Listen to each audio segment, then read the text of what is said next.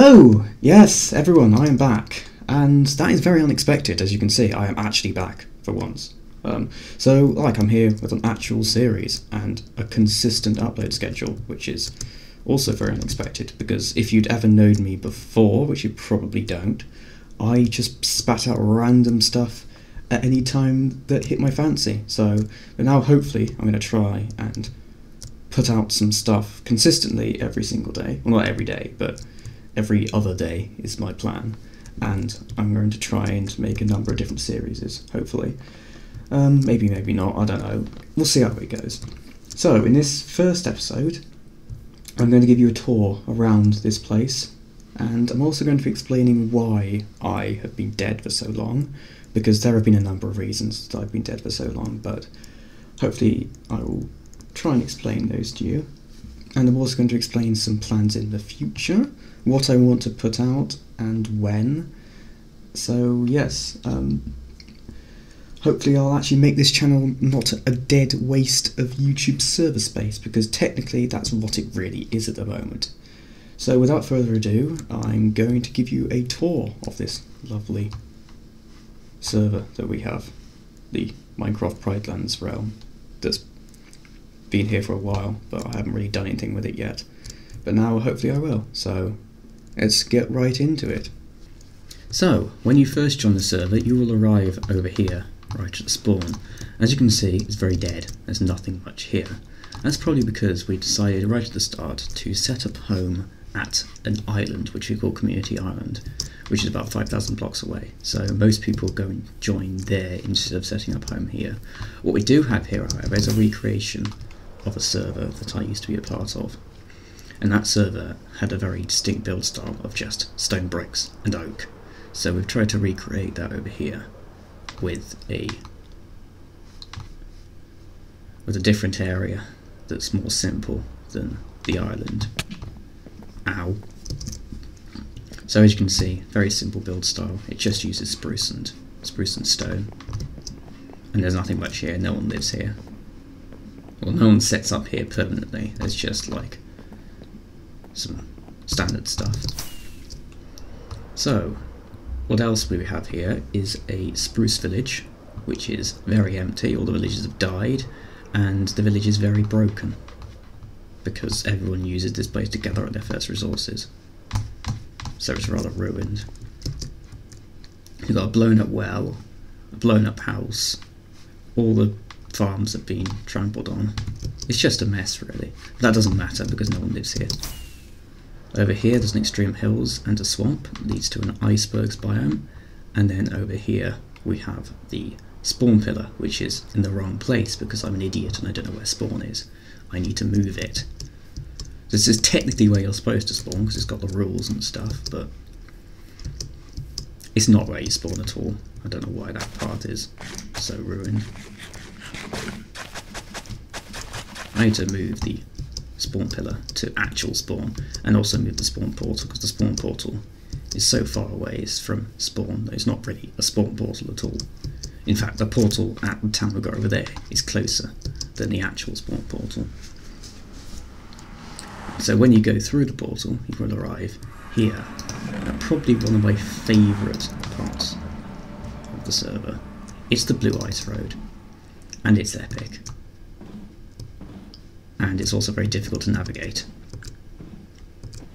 But yeah, it's just a really easy, fast way of getting around. The island is 5,000 blocks away, and the journey to it is so quick. And so once you go down here, you will arrive at the unfinished Nether Hub, and we've got paths leading out in all directions, going to people's bases, and some areas of the server. So that's the end portal, that's the Robbie Rotten Fortress, and that's the XP grinder, which I'll probably show you later. Or the Robbie Rotten Fortress and my place, that's all else I'm going to show you. And then we've got the bedrock ceiling, which hasn't been covered up yet, because we haven't finished. And going through here, you will arrive at the Community Island, which is where I was at the start. It is where pretty much everyone lives. There's like 3 or 4 people who live like in the middle of nowhere, because they don't like people, which is understandable, to be honest. And so I'm going to start right here inside the information centre. This is basically the tourist information hub where the map is. So this is the map of the island. It's got people's houses. Every time there's an area surrounded by a border, that shows where someone's house is. And then we've got over here, which is just a bunch of shops, none of which are stocked. And then we're over here. This is technically supposed to be public area. So yeah. And so I'm going to show you around the island. I'm going to start at the place to the left of my base, and then we'll go all the way around, finishing up over here. And then I'll take you to the Robbie Rotten Fortress and the Robbie Rotten Fortress and my place, which is dead. But I'll just show you where I want to set up anyway. Okay, now I've got rid of the Discord notifications, we can actually continue with the tour. This is Zoran's house. It's just a house. I don't really need to show you around it. It's a house. Past Zoran's house is the clay shop, and Dandy's 63's house. I wonder if the clay shop's being restocked. Oh, the clay shop's being restocked. Boop, boop, boop. There you go. That's the clay shop. This is the sheep farm with orange sheep, red sheep, yellow sheep, more red sheep, and some blue sheep and some grey sheep, because it's basically just the colour wall that we wanted at time and time. And the public cow farm, which no one uses. Actually, let's use the public cow farm. Oh, I used the public cow farm. How exhilarating. Goodbye. Then we've got the public wheat farm, which no one uses either because it's really inefficient. And then we've got the wood shop, which is the only actual stocked shop on the whole server, to be honest, is the wood shop. Only frequently stocked server. Frequently stocked server, frequently stocked shop. And then over here we have sheep, more sheep, and a hole. And we've got the carrot farm and my wood farm, my wood shop, which is also very empty and very unstocked. Oh, there's some jungle wood here. No one wants jungle wood, so like literally no one wants jungle wood. Like, I can just as well turn this into a bunch of crafting tables. There we go. Who wants 64 crafting tables? What a load of rubbish. Jungle wood. Hate jungle wood.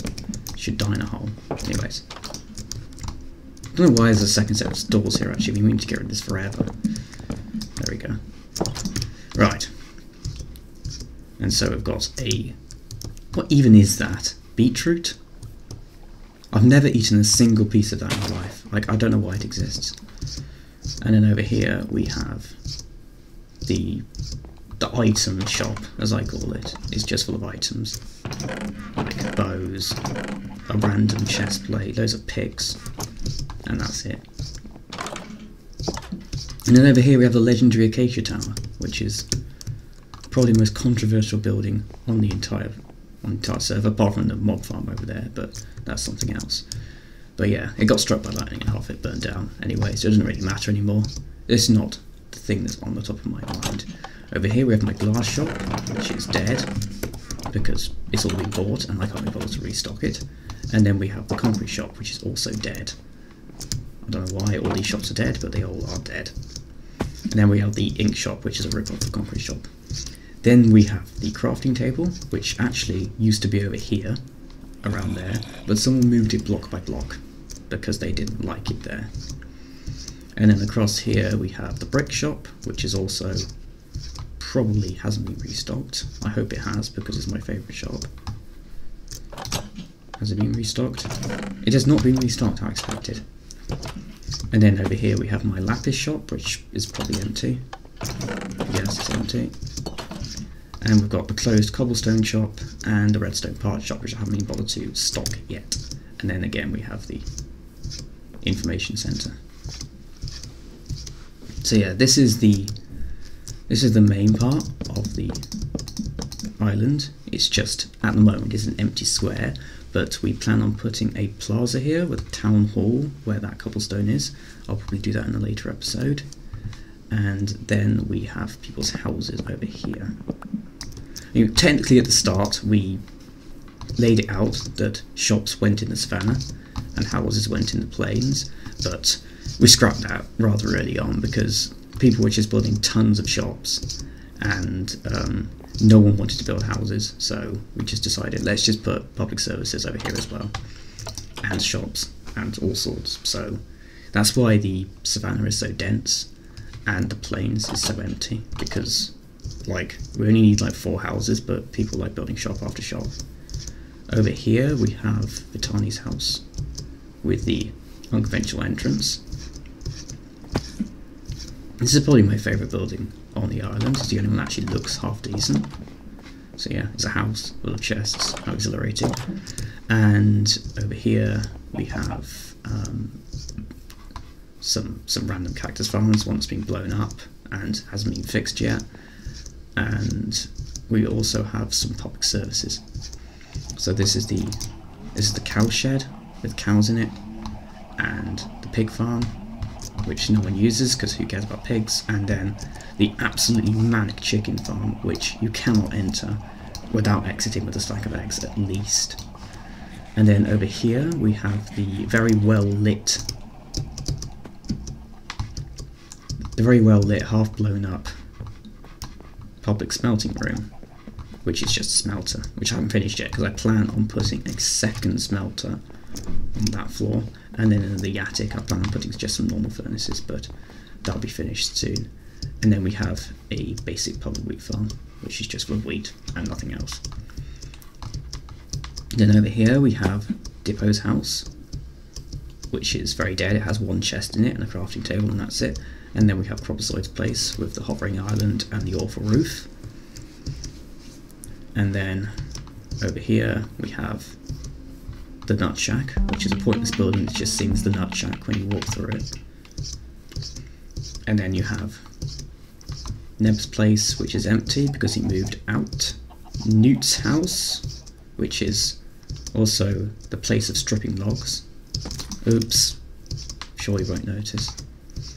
And then over here we have Dillis's house, which is also dead. Most of these houses are dead, to be honest. And then the best shop in the server, the one that sells elytras and bending books. It is the best shop in the server. I disagree. Disagree with what? Nothing. And then we have over here, we have like the basic farms, we have a stone generator, and we have a dark oak farm over here. And then we have probably the most important part of the server, the spruce farm. If you plant a spruce tree outside of this area, you will die. It is punishable by death because it leaves an absolutely disgusting podzol patch that someone has to clear. So that's a warning. And then over here we have the birch farm, that's my fish farm, and the oak farm. And then we're back to where we started from. So that is my tour of the community island. We're now going to go down into my place. And as you can see, my place is rather blown up because I'm notorious for not lighting things. So therefore, it has some very unconventional entrances. Can I please fly down the staircase? Thank you. Ow. Right. So over here we have my beacon beam, and we have some corridors full of empty rooms. So we just got loads of... Ah, this is my smelter. It's just a smelter, nothing exciting, and a room full of random chests, which are empty. And then at the end, I think there's supposed to be a tree farm, but someone stole the saplings. It's a very useless tree farm, to be honest. It just doesn't do anything. So that's that. And then over here we have the staircase that goes down here, and the place that goes to Vitani's underground area, and then another corridor. These rooms are incomplete. I'll probably be completing these in another episode. And as is all this, it's all incomplete. So yeah, nothing much is done here. And then down here we have the only useful part of the base. That's where my nether wall farm is. I keep on losing things in this base because it's just so hard to navigate. Over here we have my enchanting room, nothing much exciting there, and then my cow farm, which people keep using. Then we've got my storage room, which also has a little dye farm and a couple of brewing stands, and then my wheat farm and carrot farm. Right at the end here we have my mob spawner, which doesn't work, and then down here we have the output of the mob spawner, and this goes to my mine, which is useless because all the area underneath the islands are being completely mined out, and it also goes to my favourite part of the server, which is the dip hole. Someone used to have a house up there, but someone demolished their house, dug an exact one chunk hole down, and put their house in the hole. So I just found it funny. So this is someone's house. It also connects to every single mine in the server. So yeah, that's the basics of the community island, and now I'm probably going to show you the Robbie Rotten Fortress, which is an incomplete project I'm working on. So without further ado, let's go straight to that. So this is the Robbie Rotten Fortress. As you can see, the project is incomplete because I couldn't be bothered to finish it. Anyway, if you don't know me, I run an adventure series on this channel where it's basically just a really badly animated series where characters do stuff, long story short.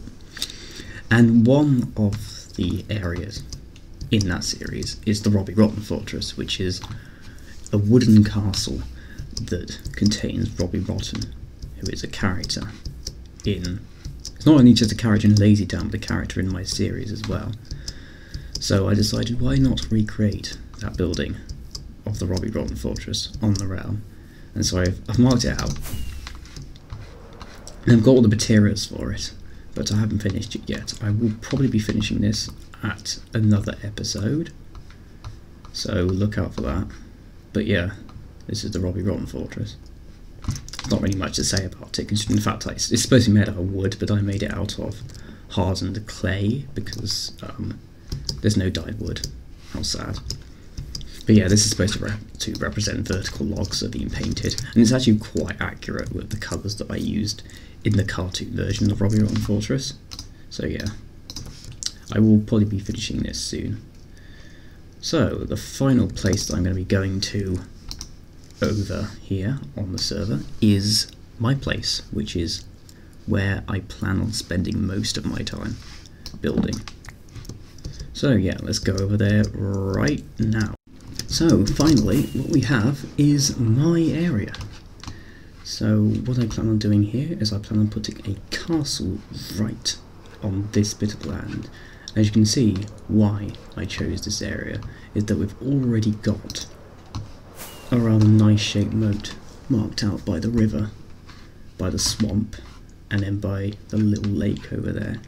So all this is going to be completely flattened and filled in. This village is probably going to get blown up at some point because I don't need it. However, what we do have is another village over here, which is where I'm going to put a villager breeder and hopefully get enough villagers to populate a little medieval town that I plan on building next to the castle. So this moat's going to be probably dug deeper, probably put a few traps in there, and then the castle is going to go right around here. I haven't designed the castle yet, but I really do hope to get a good design before I start building it. I'm kind of restricted on space, but not really. I've got a nice big area over here to put the keep, and hopefully I'll want to have 2 sets of walls set up. So yeah, that's going to be really cool. So yeah, this is my area. This is where I plan on spending most of my time. And so the other point of this video is for me to explain what I'm going to do here from now on and why I haven't uploaded a video in 6 months. So I'm going to be doing that through a time-lapse chat. Hopefully I'll be able to do a time-lapse chat. I haven't done one of these before. It might take a while to set up, but I'm going to be mining some ores that I've silk touched. So I'll just be building up a pile of ores and mining them in a time-lapse chat, just to explain what I'm going to do on this channel and why I've been so dead. So without further ado, if it works, I'm going to go straight on to that right now. So see you there. So in this first time-lapse, I'm going to be discussing why the fool this channel has not seen a proper video in over half a year. Now, I was expecting to take a break over the time I was doing my A-levels exams anyway. However, when they finished, you probably know that the UK had a massive heatwave for over a month, and it was too hot to do literally anything. Now, my old computer just stops working when the ambient temperature exceeds 30 degrees, which you can see in my trumpet boy meme video, which had a lovely 5 FPS throughout it, and it looked absolutely terrible. As well as my computer being unable to function in hot temperatures, I cannot either, so I didn't make any videos. As soon as the heatwave was over, I visited Scotland for 4 weeks. This meant I had incredibly awful internet over a month that died once every minute. As soon as I returned from this, I had the unfortunate business of having to prepare for university. This was fine as I expected to be able to start everything properly when I arrived. However, this was not the case as I just lost all motivation, and this was the time when YouTube was treating their creators like trash and dealing out false strikes left and right. There was also the threat of Article 30, and I was not feeling the best that I normally do. I also had no computer as the GPU from my last one got completely and utterly murdered by the heatwave and simply melted itself to the board. I only had a temporary £195 box which could not do anything, and it was awful. After Christmas, however, I had a new setup and was actually motivated. However, once again I had exams. Now these are done, I hope to be able to get a video out every other day. This may be difficult in the start as I will be getting used to video creation again. However, I hope to be getting some more series done, which I will explain here. Firstly, this series is going to be maintained about me building my castle in my area, with a bit focused around the community island and also an industrial area which I plan to put some farms in. That will probably go absolutely terribly because I cannot do farms.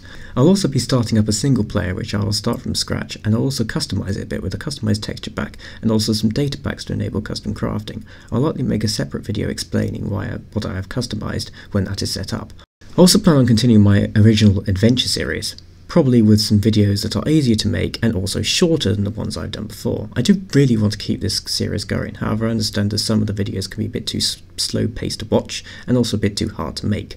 I'll probably be stealing the TQTDTME format shown on my friend's channel. Finally, I'll be uploading a series where I review each and every one of the Lion Guard episodes in order, under a selection of categories. I feel that YouTube is lacking a good selection of Lion Guard reviews, as most reviewers simply watched the abomination as was the Return of Raw and left it at that. Hopefully by the end we'll have my favourite and least favourite Lion Guard episodes in the list. Finally, if there is a topic that interests me, I'll be putting up a commentary video on it, although be warned quite a few of these will probably become a rant. I'll try and make some memes if I find one that's funny and have a good idea, though I don't expect them to be as frequent as they used to be. I hope you enjoyed this unexpected video. I'll be including a link to the Discord associated with this realm in the description, so if you want to join this you will find everything you need there. If you liked the video then you know what to do. This has been MacGuy3135, and I am out until the next one. Goodbye.